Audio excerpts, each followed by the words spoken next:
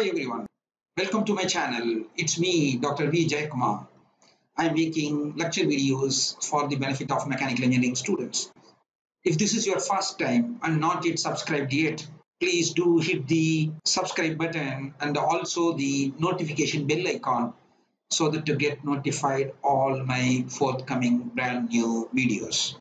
In this lecture video, we are going to see various concepts and numerical problem involving flywheel in punching press or riveting machine. We know that flywheels are required whenever there are fluctuations either in the power input or power output. As in case of IC engine, we have fluctuating power input whereas the power output is constant. Sometimes the input power is constant, whereas the power output will be fluctuating, as in case of punching press, riveting machine, and shearing machine. In this lecture video, we are going to talk about various concepts as well as solve numerical problems involving flywheel in punching press. Are you ready? Yes, let's get started. Before going on to the problem, first let us discuss the various concepts involved in punching press problem. What is the role of a flywheel in punching press? Punching press basically employs either slider crank mechanism or cam follower mechanism for its operation. I am going to illustrate slider crank mechanism. Okay? Yes.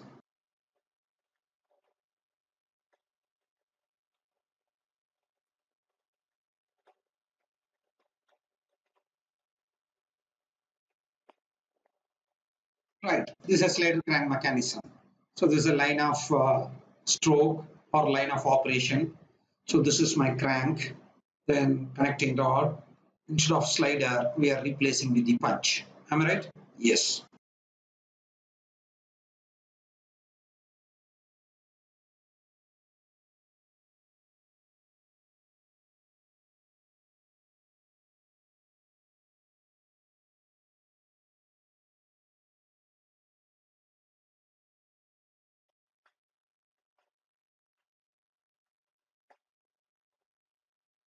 When angle is theta A, the crank pin will be at point A. It will start commencing the punching operation. When crank moves to angle theta B, when it moves from point A to point A dash, you can see pin has moved from B to B dash. That means it has penetrated through the plate. So punching operation will be completed at point A dash. So A to A dash punching operation is completed. At point A, punching begins. At point A dash, punching ends. Is it clear?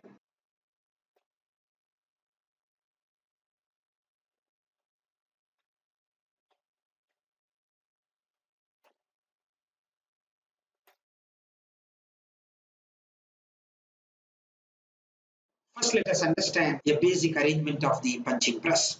This is my shaft number 1, which I call it as a motor shaft. So there is a electric motor which is mounted on a shaft. That shaft has gear 1. So this gear engages with gear 2. The gear 2 is mounted on shaft 2, which I call it as a flywheel shaft, because on that shaft I have gears 2 and 3 and also a flywheel. So this power obtained in gear 3 is transmitted to gear 4, which in turn operates the slider crank mechanism. Is it clear for you?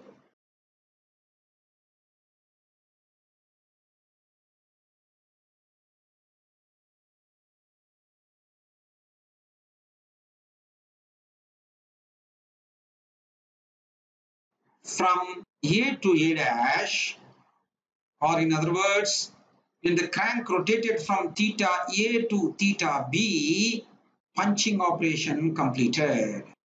At point A, energy required will be maximum. What will happen at point A dash? Energy required after completion of the punching. Punching is done. That time, energy required will be minimum. So we can say from A to A dash, energy is reduced from maximum energy to minimum energy. That means fluctuation of energy is more during A to A dash, or we can say during the angle theta B minus theta A, during this angle, useful cutting stroke. Whereas the rest of the angle, what is that? 360 degree minus theta B minus theta A, the remaining rotation, there are no useful work is being done. There are no load acting on the crankshaft. So this in a way idle stroke, because of which there is a fluctuation of energy. So when there is a fluctuation of energy, we need flywheel. So this huge variation in the speed will be regulated by employing flywheel. Understood? So this is the role of the flywheel. So as always, wherever there is a flywheel design is involved, determination of maximum fluctuation of energy is involved. Before going there, we need to know few key terms in these punching press problems. Cycle time. What is cycle time? Cycle time means time required to punch a hole. So the total time required for this 360-degree rotation of the crank is what known as cycle time. The second terminology, actual punching time. When punch is touching here, how much time it takes to make this hole, right? So that is known as actual punching time, or actual or exact machining time. Am I right? Exactly. Of course, cycle time will be greater than actual punching time. Am I right? Excellent. How to find the cycle time? In our problem, they will give number of holes per minute. For example, if they have given us, say, 20 holes per minute, it means that 20 holes in 60 seconds. That means one hole in 3 seconds. So from this we can say cycle time for the given data is 3 seconds. Is that clear? That means time required to punch a hole. A hole will be punched for every rotation of the crank. So 1 2 pi radian will be completed in 3 second cycle time for this example. Is that clear? Actual punching time, how it will be given? Normally, they will be giving you, say, it takes 1 by 10 second for punching. That means punching time is equal to 0.1 second, right? This is the actual punching time. Next, we should determine energy required to punch a hole. Or in other words, we can call it as energy required for a cycle, right? This we can determine by using the given data, which I call it as E1. Mostly, they will ask us to determine motor power rating of a motor. Power rating of the motor can be determined by energy required per second. You know that work done is Newton meter, work done per second, I will get watts. I got energy required for a cycle, but punching happens only for a very short period of time. So now I need to find energy supplied by motor during punching time, which I call as E2. How can I find E2? If I know power rating of the motor, which is nothing but power required per second, multiplied by actual punching time, we can get this answer. Am I right? Once I know E2 and E1 very well, we can determine maximum fluctuation of energy. That is what very important. Delta E is equal to maximum energy minus minimum energy. Or in other words, in this case, delta E is equal to E1 minus E2. So what are the 6 steps? First we have to find cycle time, actual punching time, then energy required per hole or energy required for a entire cycle. Then we can find power rating of the motor by determining energy required per second. Then we can find energy supplied by motor during punching time, E2. Once we know E1 and E2, we can find maximum fluctuation of energy. Is it clear? Excellent. Still there are some confusion? No worries. I'm going to explain the concept using turning moment diagram.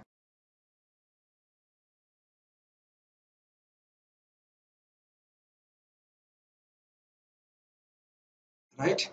What is the cycle crank angle? 2 pi radians. What is the input torque supplied by the motor? Is it a fluctuating or constant? Constant. So I could take this line.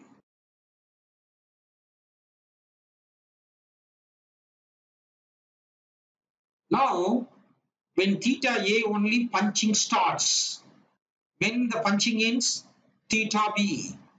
When that load comes into picture, only when punching starts happening. All other strokes are idle. So I can say this is my angle theta A, this is my angle theta B. So how the diagram will look like here?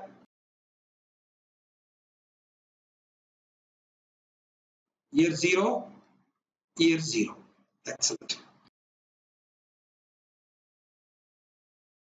Instead of telling this as a crank angle, let me try to give in terms of time.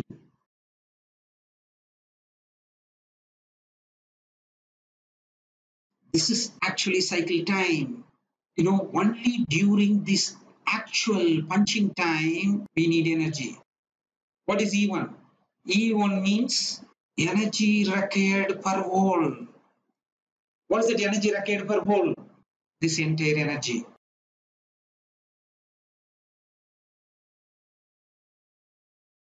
The shaded area is what energy required per hole, E1.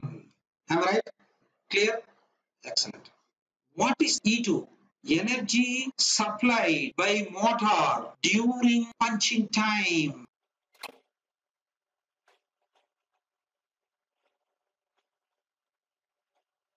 This shaded area is nothing but energy supplied by motor during punching time.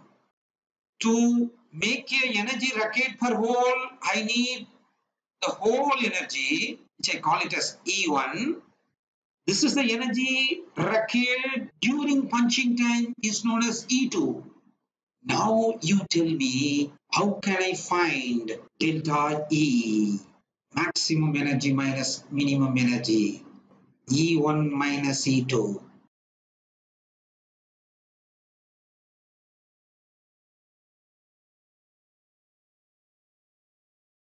Yes, that shaded area above the mean torque line will give us delta E. Excellent. That's it. This is the concept involved in the punching press. Once we know delta E, by using delta E relations, we can determine all other required data. Right. We shall solve 2 numerical problems now. There you are. This is the first problem. The punching press is required to punch 30 mm diameter hole. Diameter of the hole is given in a plate of 20 mm thickness. So thickness of the plate to be punched is given 20 mm at the rate of 20 volts per minute. 20 volts per minute. So immediately I can understand they are indirectly giving us the data to find cycle time. It requires 6 Newton meter of energy per mm square. So they are given energy required per mm square of shared area.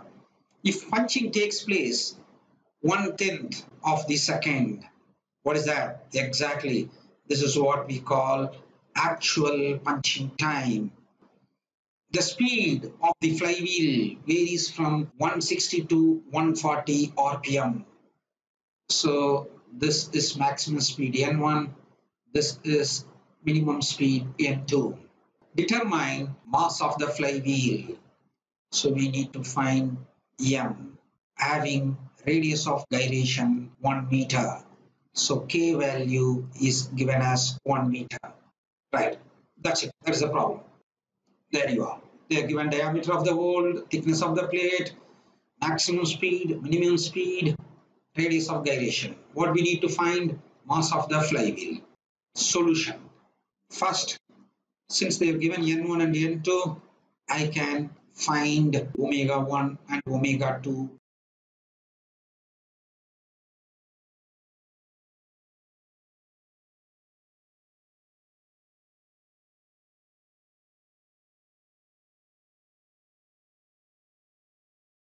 So any flywheel problem, what is the most important thing?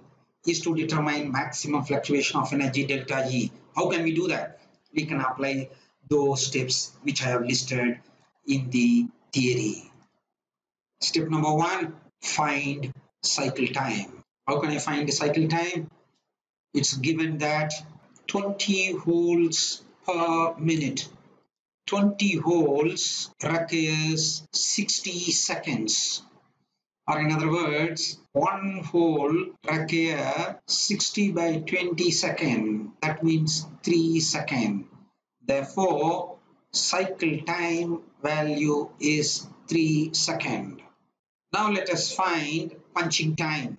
Punching time is given. What is that? 1/10 of second. 0.1 second is the punching time. Clear? What is the third step? To find energy required per hole, which I call it as a E1. So this is the plate. So let us take, this is the punch. When punch comes there, this will be a circular in cross section. This thickness is given and also the diameter. There is a hole. I want to find the sheared area. How to find the sheared area? Pi d multiplied by thickness will give sheared area.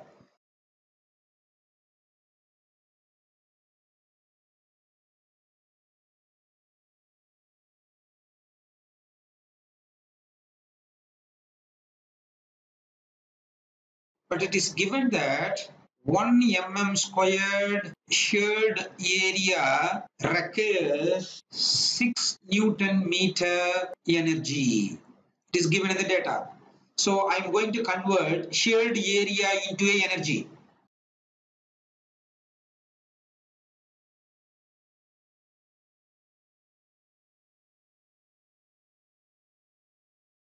Step number 3 clear? Energy required per hole. Or in other words, this is the energy required per cycle. Now I will go to step number 4. Step number 4 is to find motor power.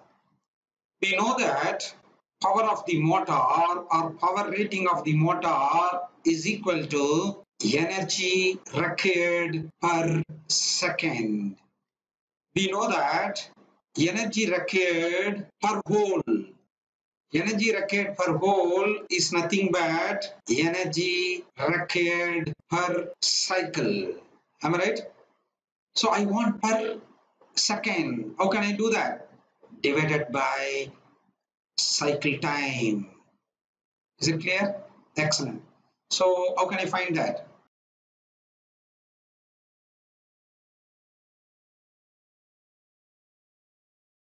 Three seven six 9.9.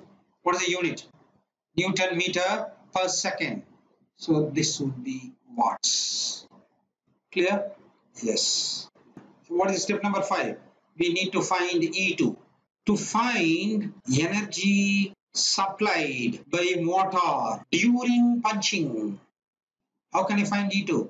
E2 is equal to power rating of the motor, energy required per second, multiplied by actual punching time. Is that clear?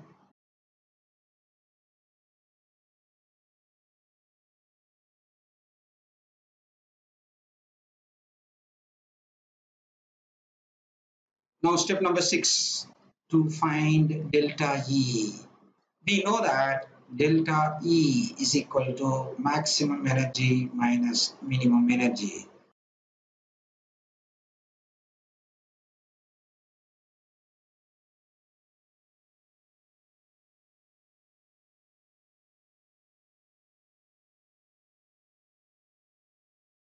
Just by calculation, we are getting the delta E value. Yes, now we can find mass of the flywheel.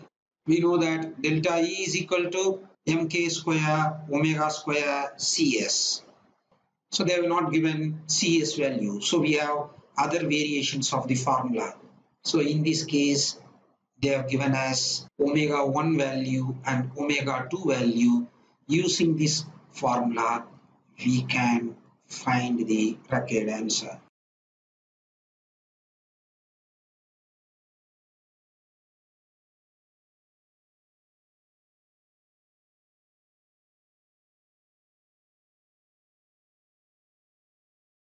By calculation, I am getting mass of the flywheel as 333 kilogram. That's it. This is the end of the problem over. Now we will see second problem. The procedure remains same except that the punching time will be given in different forms, in different ways. We will see how punching time is given indirectly in this problem. Punching machine carries 6 holes per minute. This is to find the cycle time. Each hole of 40 mm diameter. Thickness of the plate is given. 8 Newton meter of energy per mm square is given. Energy is given. The punch has a stroke of 95 mm. Stroke value is given. Find the power of the motor required. Find P. If this mean speed of the flywheel is given as 20 meter per second, linear velocity is given.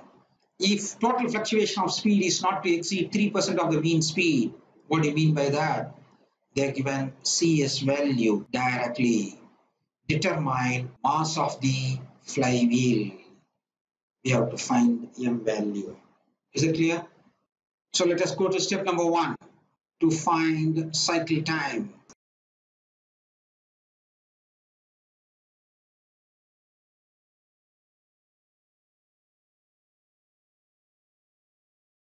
Right, we found cycle time as we did it in the previous problem. What is the second step? To find actual punching time. So in this, they're given two data. One is thickness of the plate is given, 35 mm.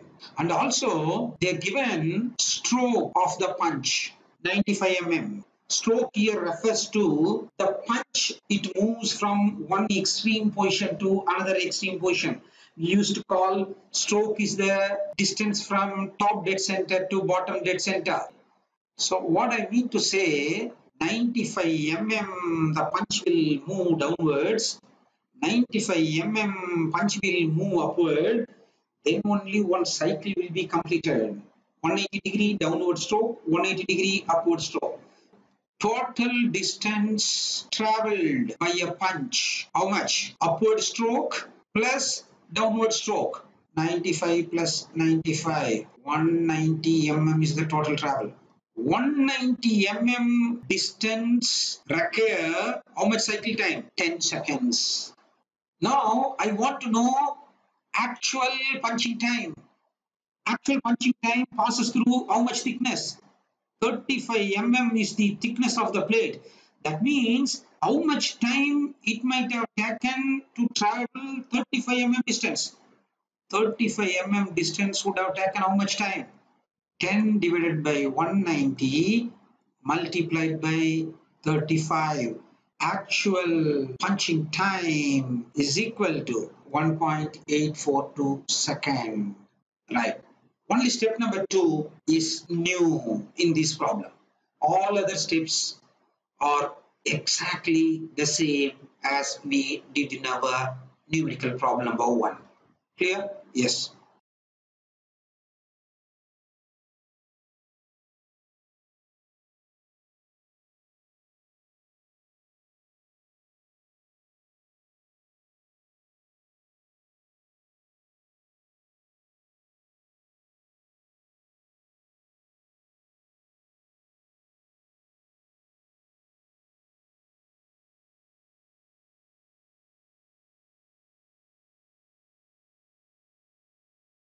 I have determined energy required per hole as 35,186 Newton meter.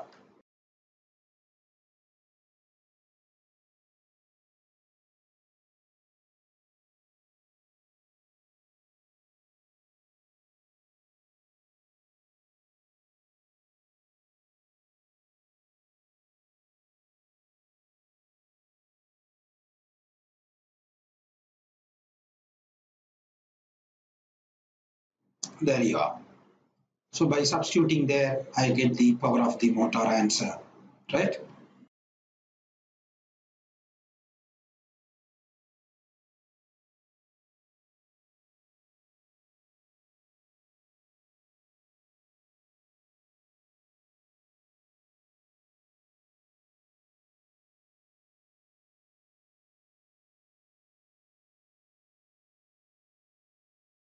Clear? The same procedure that we have followed in numerical problem number 1. Okay.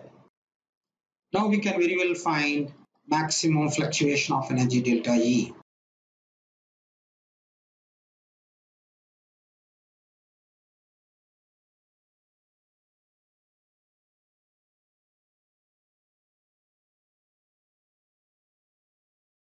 Excellent. We got the very important answer, delta E, right? In the question, they have asked us to find mass of the flywheel. We know that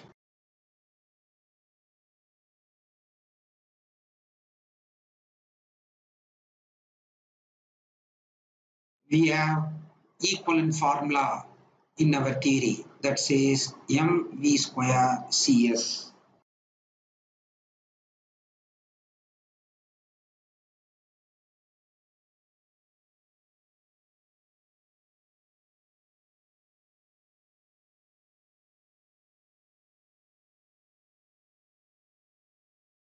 That's it. This is the end of the problem.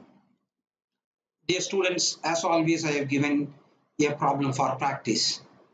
You try this at your home and check your answers. Okay? Hope this video helped you to understand the concept easier. If so, like this video, share to your friends and subscribe the channel. Thanks for watching. See you in my next video. Take care. Bye.